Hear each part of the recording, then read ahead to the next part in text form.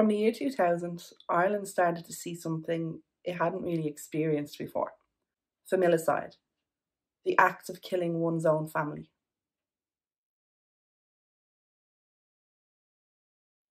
Greg and Debbie Fox married in 1990 in St. Killian's Church in Tallant. A while after this, their son Trevor came along. 2 years later, Killian completed the family. They had moved to Port Arlington. I'm not really sure how long they were living here, but 18 months before our event takes place, they moved to a small little village called Castledaly near Moat in County Westmeath. Greg and Debbie bought a supermarket and a small petrol station, so it just had like 4 little pumps outside. They bought this from local man Sean Kelly. And so they actually lived in the bungalow, which was attached to the newsagents. Debbie would tell people that they had moved there for their boys. They wanted them to grow up in a safe area. They settled into the local primary school and made friends pretty quickly. The Foxes quickly became part of the community. Obviously, running the shop, they became a familiar face to those coming in to get the newspaper, to fill up their tank. Locals would later say that the couple were well liked, that they were hardworking, and that they appeared to be happy together. They said the 2 little boys were mischievous but well-mannered. On Friday 27th, 2001, Greg and Debbie went to the local pub, Fitzgerald's. This is somewhere that they were seen often socialising. The next morning, Saturday 28th, locals went towards the shop to see that the shutters were still down. The newspapers were still outside, covered in plastic. It was just after 9 a.m. and the neighbours thought this was weird. They began to get worried, and so a neighbour knocked at the door. There was no answer. So he went around to the back of the bungalow, where he saw the door of one of their cars open. When he looked into the back window, he saw Debbie lying in a pool of blood. Gardaí were notified and on the scene in minutes. Gardaí made their way into the house and found Debbie, who they confirmed was dead. They searched the rest of the house and found the 2 little boys in their rooms, dead. Greg Fox would be found in a semi-conscious state on the floor shop. He had slit his wrists. He was taken to the Port Nicola Hospital in Ballinasloe, where he had an armed guard at his bedside at all times. The Deputy State Pathologist, Marie Cassidy, arrived on the scene, and then the bodies were taken to Longford Westmeath General Hospital. The postmortems would show just how horrific their deaths were. Debbie had a fractured skull and stab wounds to her chest and throat. Trevor, the older of the boys but still only 9 years old, had 31 stab wounds. 7-year-old Killian had 16. Stab wounds on their hands showed that they both fought desperately to stop their father killing them. After the awful event, locals would start speaking about the father and husband, Greg. Originally, he had been described as an honest, likeable man, but anyone who knew Debbie would describe him as obsessive and jealous, saying that he controlled every aspect of her life. On the Monday, Greg was discharged from the hospital and brought to Athlone Garda Station. Quickly, a mob gathered outside, and by the afternoon, they had to lock the Garda Station. Greg would tell Gardaí what happened. He said that they had been at the pub, and when they got back, the translation doesn't seem to be there, but he says that an argument started and that Debbie said she didn't love him anymore and that she was going to leave him. And so he basically essentially says that he snapped. He said he started to punch her in the face and she fell into a table of beer bottles, knocking them to the ground, and that he then took one of the broken Budweiser bottles and stabbed her in the throat. While she was on the ground, he started to bang her head off the kitchen floor. He then took a kitchen knife and stabbed her. But this wasn't enough. He went into the storeroom and came back with a hurl and a butcher's knife. He began bashing her over the head with the hurl, fracturing her skull. When he was done, he took the butcher's knife and went to his son's bedrooms, where he began to stab them in their face, their hands, their neck, and their trunks. He then obviously had attempted to take his own life. One detective on the scene said, "If there was ever a hell on earth, it was in that blood-drenched house. Its interior bore more of a resemblance to the inside of a busy abattoir than a family home." When Greg Fox was being brought to the car to bring him to court, 150 people outside screamed abuse at him, some breaking through the barricade and kicking the car he was in. At court, his solicitor, Hugh Campbell, asked for a medical assessment to be done. Fox mainly sat looking at the ground. His arms were heavily bandaged and his left arm was in a sling. At times, his body shook uncontrollably. I don't know, was he crying or something? And it said that once he almost fell over. He was remanded to Cloverhill Prison until the 3rd of August. Here, after the medical assessment was done, he was transferred immediately to the Central Mental Hospital. When he was due back in court, Fox didn't attend. Judge Michael Conlon was told that he was being treated by Dr. Kennedy, the chief psychiatrist at the Central Mental Hospital, and that he was not fit to attend court. So the judge issued a sick warrant and said that he would continue to issue them every week until Fox was able to attend. The defence asked for his client to receive physiotherapy in Tallant Hospital for the injuries. The following day, hundreds of mourners gathered for the funeral of Debbie, Trevor and Killian. When the case came to trial in 2003, Greg Fox pled guilty to the murder of his wife and 2 sons. I feel I have caused enough pain to my family and my wife's family, and I do not wish to put everyone through the ordeal of a trial. On the 10th of November, Greg Fox received 3 mandatory life sentences for their murders. It seems though that after the trial, this is kind of when things, some stuff came out, and in fairness, there isn't a lot in this story, there really isn't, and I'm going to get to that in a minute, but I don't want, there's no point of fluffing it up. This is all we know about the case. He hasn't really told anymore. He basically says that she said she was going to leave, and that this is what drove him to do something that he would never do. He says that she told him she was in love with another man, that she was leaving him, and that she was going to take the kids, all this. And I don't really know if that's true, because from what I can see in the sources, he's the only one who says this. Even in court it says it's reported, but it's him who says it, I think. So I don't know if it's nearly a case of he's trying to nearly justify what he done. She drove me to it because she said she was leaving me and she was already with another man, and she was taking my kids from me, rather than her just being like, no, I just don't want to be with you. That he needed more to validate it. I could be way off, but he's the only one who says that she was having an affair. He says, I loved the 3 of them. I loved my wife, but she didn't love me. She was going to leave me. And then one source, Flesh and Blood by Nicola Tallant, actually says that Debbie's friend Mandy Barrett had spoken to the Irish Mirror newspaper and said that Greg Fox had actually moved out of the family home the month previously. So you would think then that there was already kind of a separation in place. And then I imagine, was it a case that they went out for drinks that night to talk about things maybe? Or, I don't know, they could have even been just meeting to talk about their children or something, arrangements. Perhaps he then took this as a sign that things were going to progress back in the relationship. Maybe then when it came to that, and she was like, no, I don't, I'm serious about splitting up. Maybe then that's why he lost it.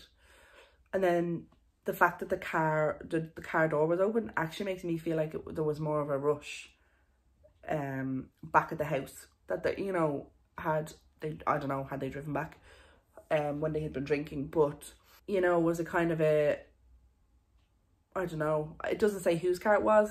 Could it have been a case that she was getting out of the car, as in right, no, bye, and then he got out in a rush to go in after her? I don't know.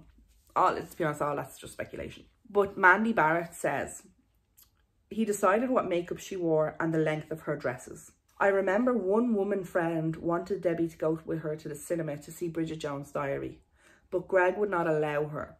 He said going to the cinema would lead her to go to pubs, which would lead her to go clubbing.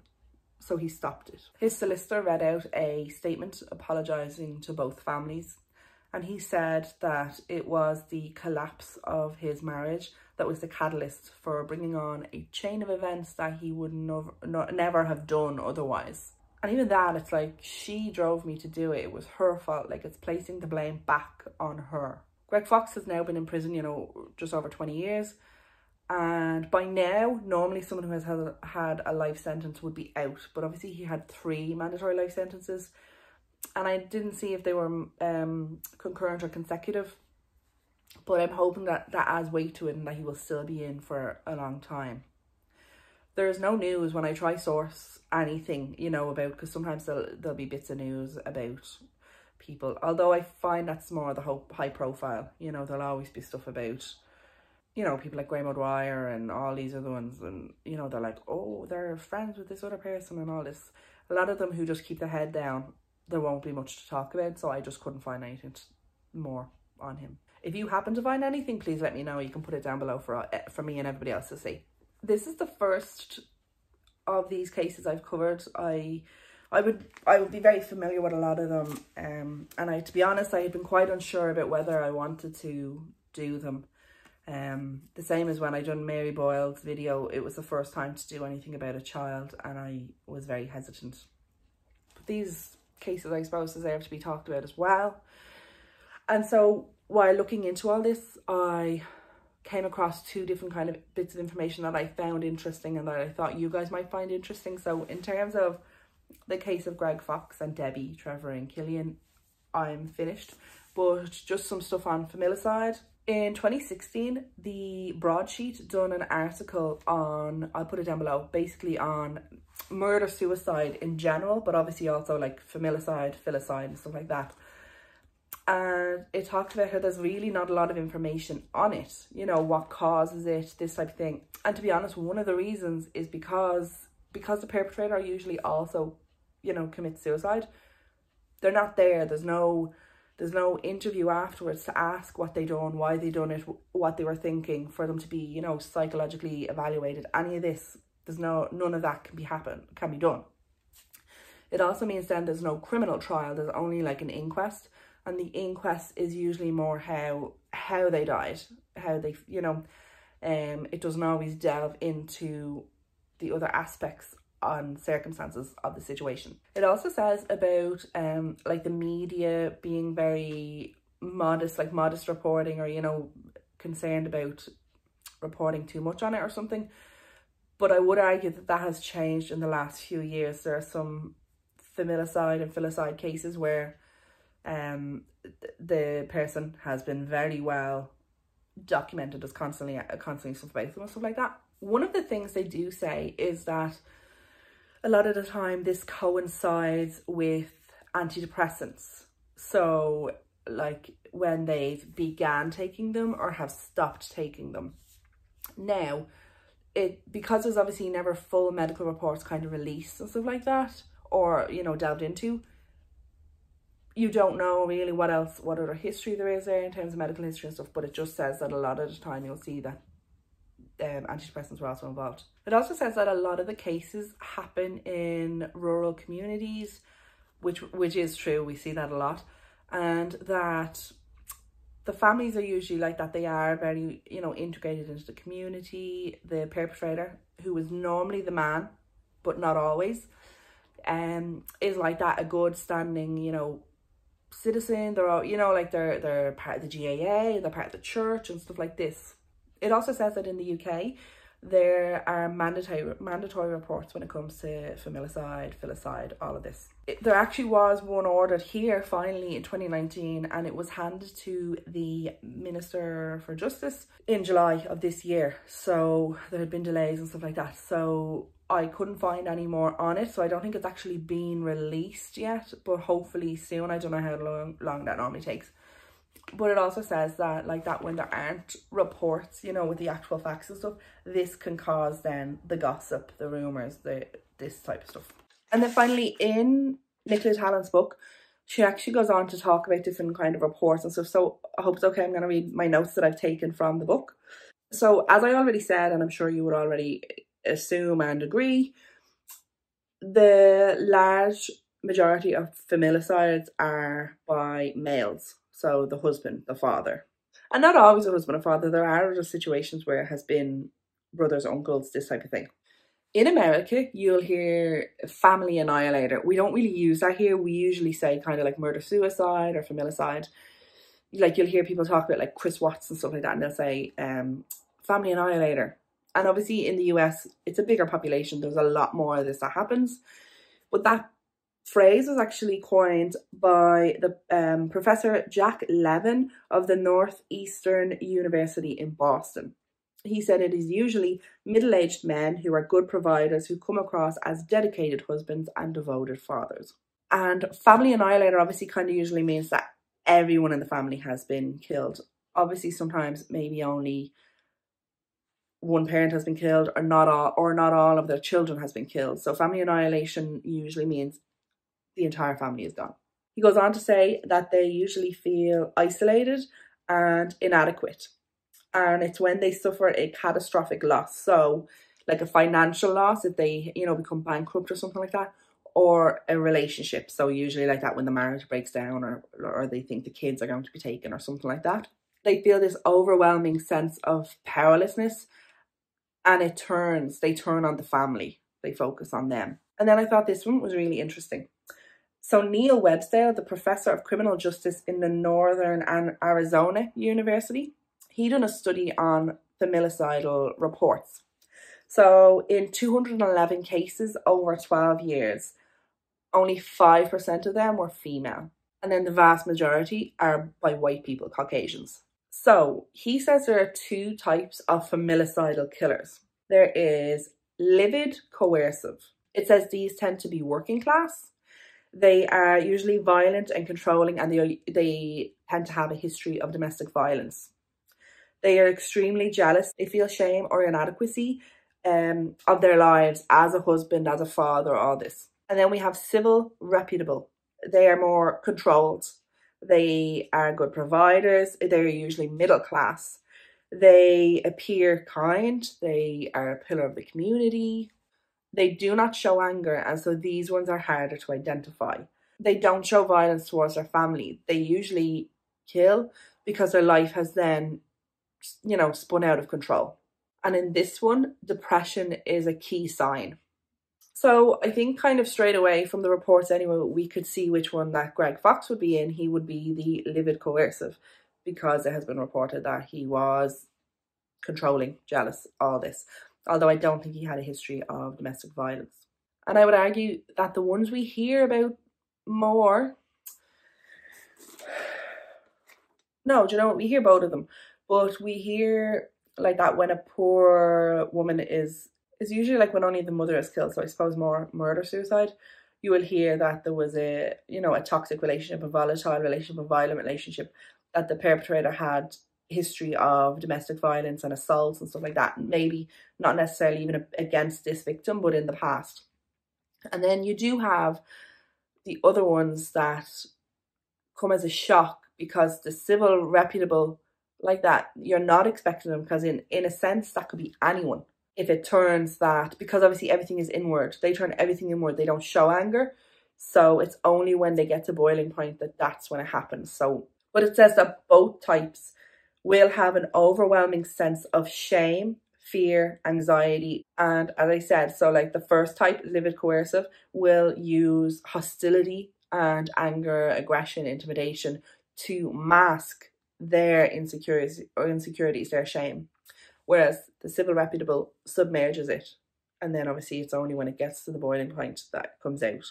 And then I thought this was interesting. It says that in most cases, the shame stems from failure to live up to the dominant modern ideas of masculinity, and then it does also say, or femininity, if that's the case, which I think we can all agree on. There is the whole thing of men have to be tough, men don't cry, men are supposed to be the providers.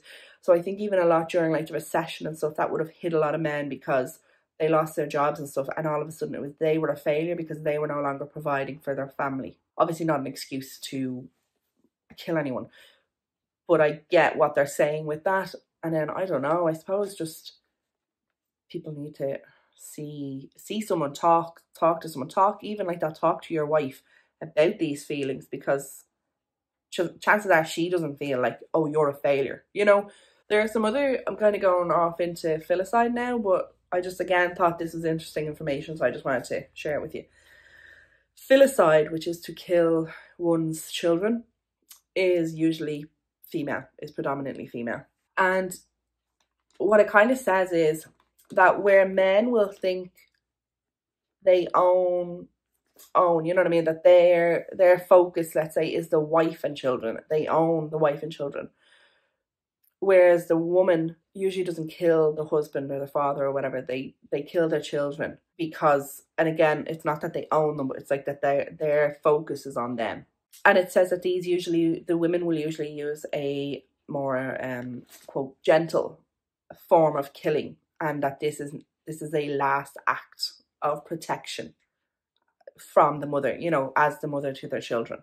Usually it is because of a delusion that they are then saving their children from like future hardship. Depression is almost always an issue. Dr. Patricia Casey says schizophrenia, psychopathic depression, severe postnatal depression, and hypochondriacal, like hypochondriacs, delusions are often present when a parent, particularly a mother, kills. She also says that in the past, doctors didn't ask about suicide, but that they have now, you know, copped on, that they have learned now that they need to, when these signs are presented with them, they need to talk to the person about this. But that they don't talk about homicidal feelings. A 1969 study by Professor Philip J. Resnick is still used today for like examining filicides. So his study, Child Murder by Parents, examines 131 cases of parents who murdered their children and then attempted to commit suicide, whether they did successfully or not. 88 of these were mothers and 43 were fathers. And this next bit really is really sad, makes me sad, but I definitely get it. The study found that the most dangerous period for victims was in their first 6 months of life, when a suicidal mother was more likely to think of the baby as a possession and feel inseparable from him or her. Postnatal depression is huge, and I think a lot more probably suffer with it than it's deemed.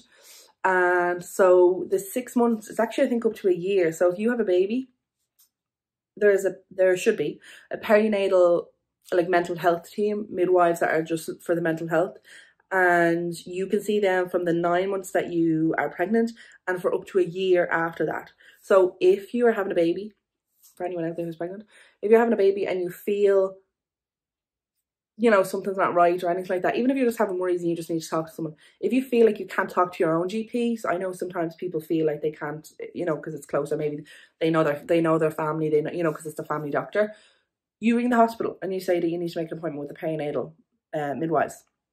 And again, after you have your child, you can do that. You can go up to a year, as far as I know. If not, it's 6 months or 9 months, but it's definitely at least 6 months. But I think it's a year.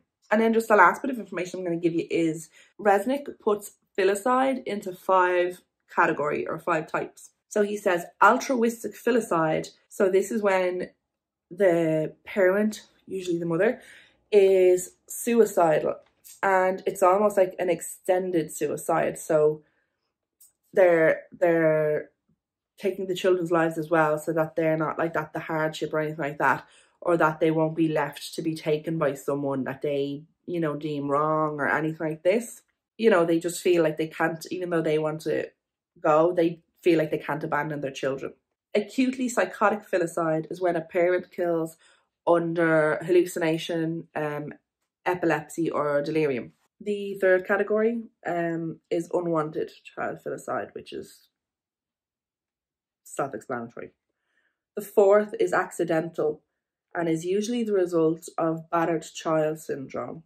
We see that a lot in abuse cases, where obviously they've just been abusing a child for so long, and then like that one day it goes too far or it's been too much for them.